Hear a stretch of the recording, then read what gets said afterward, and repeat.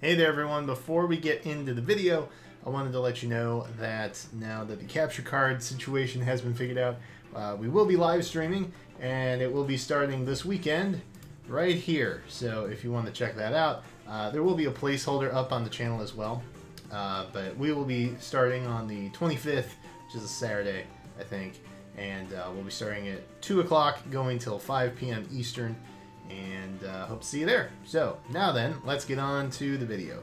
Hey there everyone, welcome back to the channel. Today, tonight, I'm recording this super late, actually. So tonight, or whenever you're watching this, we're going to go over the Mythic Hero that will likely be on the banner this time around, as well as some of the ones we know about, and some of the ones that I am predicting. And you will note that this one is going to be a little bit different structure compared to before, because last month is when chaos kind of broke loose and IS, well, not last month, I think it wasn't December? November or December, there was a Special Heroes banner, and then we didn't know who was going to be on what. I think it was December. And last time we ended up getting a whole slew of Legendary and Mythic Heroes, plus the 3 houses leaders. And that's it. So there was quite a bit of skippage going on, and I have made notations properly according to what we can see here. So let's just go ahead and start off, because I have a pretty good idea of who the Mythic Hero is going to be this month, and we'll back that up with a little bit of data mining stuff. So if you don't want to be spoiled for that necessarily, if you haven't heard about it already, I'll be covering that at the very end, so you're free. I'll give you a warning before we get to that. This guy right here, the heart and soul of Mythic and Legendary banners, the heroes that we know are coming back, that being Ellawood, Ephraim, Lucina, Hector, Yoon, and Lif. It's sparse compared to last time. We only had a couple slots open previously, and you know, realistically we don't have that many spots open this time around either, but you will note we only have one red Legendary / Mythic Hero here, which is kind of a big deal. And it's a big deal because the red pool is normally super congested, but they did us a favor last time and kind of like wiped that out with the Special Heroes banner. We don't have that many coming back, and that, of course, will make me very suspicious, because why wouldn't it? Normally, I mean, like, I feel like half of the pool for Mythic and Legendary is probably, like, red. That's how badly it's skewed. Colorless has caught up. Blue is also pretty saturated. Green, I think, is pretty balanced for the most part, but everything else is kind of off-kilter by red, and blue to an extent, I suppose. But that makes me think that our Mythic Hero this time around will in fact be red, so either a red tome or a red bow, maybe a red dagger, I doubt it, but more than likely a sword, because there's a lot of sword characters in Fire Emblem, don't know if you knew, and they don't always go with alternative options, unfortunately. So that was kind of the first tip-off that I had going in. Like, we only had Ellawood coming back. That seems fishy to begin with. So let's talk a little bit about what happened with the Special Hero, double Special Heroes focus banner thing that happened. They skipped over a lot. I think it was a way for them to kind of play catch up. I've talked about this before, but they skipped over a handful, and they actually like went further out into summoning banners that had happened after some of these guys here. So those include who we have: Sigrun, Picnic Lucas, Bride Sigrun, Picnic Lucas, Fallen Brakut, he was never back on one, and then we have some summer units, that being Legyarn, Helbindi, Lyn, and Wolt. So they were skipped over. They were not included in the Special Heroes double banner extravaganza thing that we ended up getting a few weeks back, and we don't really know what's happening with them, because after the summer banners, if you recall, we had 3 houses release, in late July, and that's when all of these banners had ended, and we had 3 houses come out. And so technically, the time skip, if you will indulge me, that took place, and now we don't really know what's happening with these guys. We do know that the 3 houses units were in the last banner, and so if we are just putting our heads in that kind of space, right, more than likely, I think they're just moving forward, and they will include some of these units, not Berkut, obviously, because he's in the normal pool.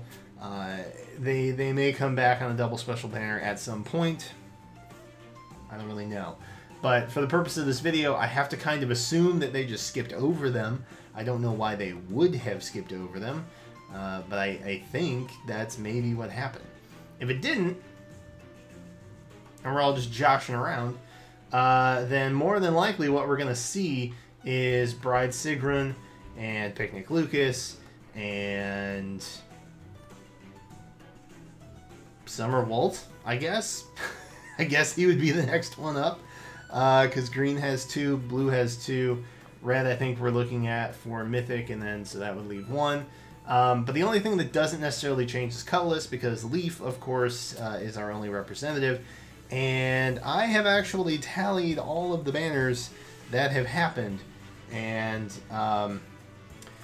there was a moment where some colorless units got demoted, and it started happening in like late summer, early fall. So we don't really have another colorless representation until Halloween Dozla, if you can believe that. So after Dancer Neff and Brave Camilla, the next one up is a Halloween unit, which is kind of crazy. Colorless is going to be hurting a bit, like a lot. So I don't know how they're necessarily going to fill that in. They used up, 2 good options that they had in that double special banner. So I don't know what they're going to do. I honestly don't know what they're going to do. But this is the colorless units that we're predicting here. Those are most definitely going to be on this banner, unless they're skipping over specials entirely. I don't know. We'll kind of have to wait and see and play it by ear. But I think more than likely the ones that have been skipped, they are done. They are over. They will make an appearance on a double special at some point. And we're just kind of moving forward into the future. And so that means, since we had 2 3 houses banners kind of almost back to back, we're looking at those now. So, yay. We have Female Byleth, who is technically on the House Leader banner. And then there was also this thing where Male Byleth appeared in the Mythic banner for that month, because that's when Sothis showed up. It's gonna get hectic. It's gonna get hairy. But Female Byleth technically came first, so she is the first red candidate that we have after this post-skip kind of stuff. Male Byleth might show up on the February banner, which I think is when Sothis is back, but then again, I also think that is a red full month, February, so probably not. Never mind. Just ignore that I said that, and continuity is not a thing. Blue, we're looking at Petra. Green, we are looking at Hilda. And colorless, as I've said, Brave Camilla and Dancer Nephany. So that's who we've got. It's slim pickings. That's kind of what we're at, where we're at, what we're dealing with. Again, the Brave Heroes kind of come after that, and then we're straight into dance banners, and then Halloween for the most part. So this is kind of what it looks like. I don't know. I'm uneasy. I'm uneasy because I don't know what's happening with those guys over on the right-hand side of your screen. But I guess we'll see, right? Sure, why not? That just leaves the Mythic candidate, and as I said before, this is the part where we're going to talk a little bit about the data mine that did happen a couple weeks ago at this point, I think. But I didn't want to talk about it until, obviously we had the full-on banner prediction type thing going on here. So let's get into it. If you don't want to be spoiled, you should click away now. This is who I'm predicting as the next Mythic Hero. I know. Very brave. I know. It takes a lot of courage to come up with a prediction this bold. Lif.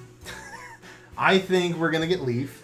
And I'm going to take it a step further to say that with his inclusion now, we are going to get a Fade channel probably like very, very late January / early February. And we're going to have the divine codes explained. There's going to be some more information regarding the whole the ether raids type game mode type things, which I also kind of include the Mjolnir Strike, that whole thing, the Rooker Siege. Those are all kind of like ether area raid game modes. For they stick with my mind. Anything involved with Thor. How about that? We'll say that. I think we're gonna get a lot more information on that whole background situation that's going on. I don't think we're gonna be seeing a mythic Thor anytime in the immediate future, at least. But here's the main reason that kind of clinched it. We have the weapon that Lif was using, and I'll paraphrase. I won't read it verbatim. But Hertz Devil on Reddit with that Plumeria flare. See you, friend. They essentially go on to say that it's no longer an enemy-only skill, the weapon that Lif would use, and it doesn't change any behavior of the skill, but it might affect how it appears in the game. And I think we had a similar situation happen with Sinmara last year, which is Surtur's weapon, if you're not familiar. I think it was his, and I think it happened a little bit before he was on the banner with Yolgurt, way back when we're looking in past books here. So, with that said, it seems like a similar situation that we've had before, and Hertz goes on to explain that there's really no reason to do this because it's a prior skill, like it's an old skill. There's no reason to like re-update it. We haven't seen Lif on a map or anything like that. And the only reason that they would change the way that it interacts within the game is if Lif became playable. Again, similar to the Surtur situation. That said,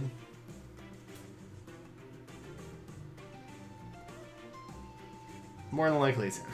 Like, I don't know. When you stack everything up like this, there's a very serious lack of red units for the returning pool. There's a pretty clear indication of who's going to be there for the red. I mean, we could go further. Like, we could have Hubert, and it could be a colorless unit that we're going to have, but I don't think that's what's going to be. If it's not a red unit, it's almost certainly going to be a colorless unit because they are hurting for colorless representation, and at some point they're either going to have to issue a recant of who's going to be on what banners, or they're just going to have to start doing more colorless units, and that's kind of all there is to it. But when you couple all of that with the fact that Lif's weapon is now in the game and it interacts differently, I think that kind of gives the best indicator possible. So more than likely, that's what I think we're looking at. Those are the units I'm predicting to the best of my knowledge right now because, again, we don't know what's happening with those skipped units. I will be disappointed to see Leg Yarn skipped over because Swift Sparrow 3 is always a super nice skill to have, and you know, Blue Pool is not terrible to pull on, but it is what it is. You know what I mean? So those are my predictions, but they may not be yours. So let me know in the comments who you think we're going to be seeing on the next Mythic banner. Again, I think that comes out on the 30th for me, the 29th technically, but for Eastern it would be January 30th. Trailer will probably drop a couple days before that, 2, maybe 3. I mean, we had the Tokyo Mirage Sessions Star is Born trailer drop like 5 or 6 days before the actual banner came out. So who really knows at this point? I don't know. It may drop tonight. I hope not, because that would not give me a lot of traction. But, you know, it's whatever. So there you go. Let me know what you guys' thoughts are in the comments down below. Again, be sure to check out the live stream that is happening this weekend. I think I put something in the beginning of the video for that. I hope. And subscribe if you want to come back and hang out with us again, because we have more stuff coming up. The FEH anniversary coming up in February is going to be absolutely crazy. Choose Your Legends is still going on, and we'll do kind of an update on where everybody's at when they release that. I think on probably like day 4 they'll give us mid-range stats. But there you go. That's it for now. Thank you guys so much for watching, and I will catch you next time.